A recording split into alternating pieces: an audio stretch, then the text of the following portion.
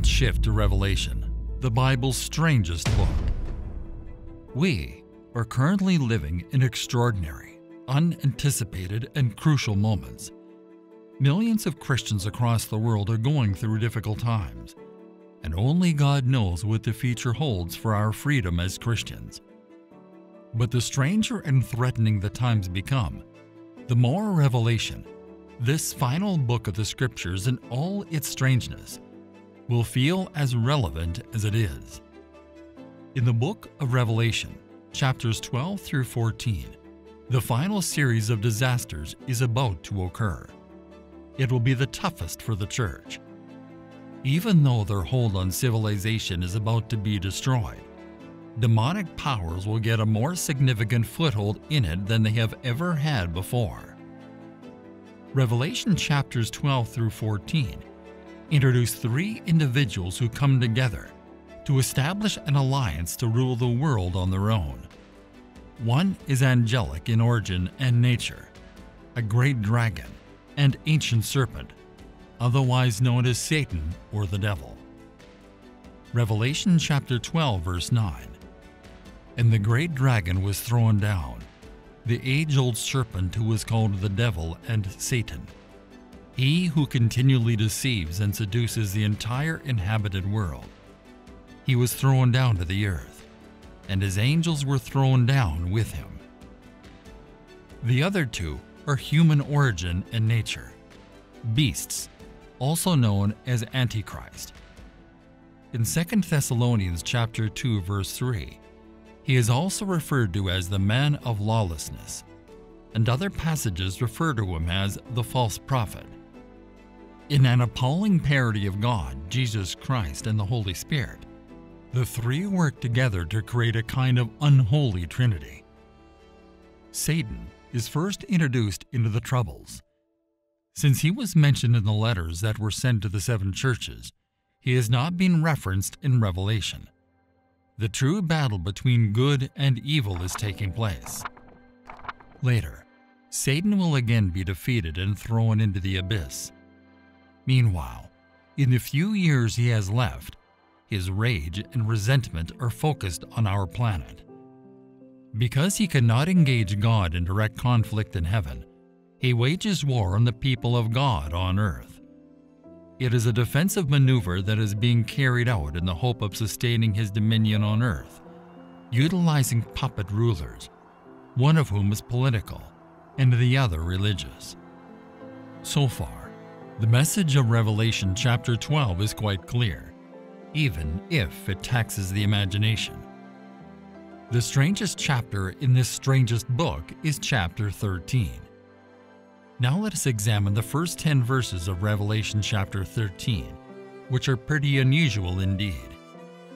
Revelation chapter 13 verses 1 to 10. The beast from the sea and the dragon, Satan, stood on the sandy shore of the sea. Then I saw a vicious beast coming up out of the sea with 10 horns and 7 heads. And on his horns were 10 royal crowns, diadems, and on his heads were blasphemous names. And the beast that I saw resembled a leopard, but his feet were like those of a bear, and his mouth was like that of a lion. And the dragon gave him his power, and his throne and great authority. I saw one of his heads which seemed to have a fatal wound, but his fatal wound was healed, and the entire earth followed after the beast in amazement. They fell down and worshipped the dragon, because he gave his authority to the beast. They also worshipped the beast, saying, "Who is like as great as the beast, and who is able to wage war against him?" And the beast was given a mouth, the power of speech, uttering great things and arrogant and blasphemous words. And he was given freedom and authority to act and to do as he pleased for 42 months, 3.5 years. And he opened his mouth to speak blasphemies, abusive speech, slander against God, to blaspheme his name and his tabernacle, and those who live in heaven. He was also permitted to wage war against the saints, God's people, and to overcome them, and authority and power over every tribe and people and language and nation.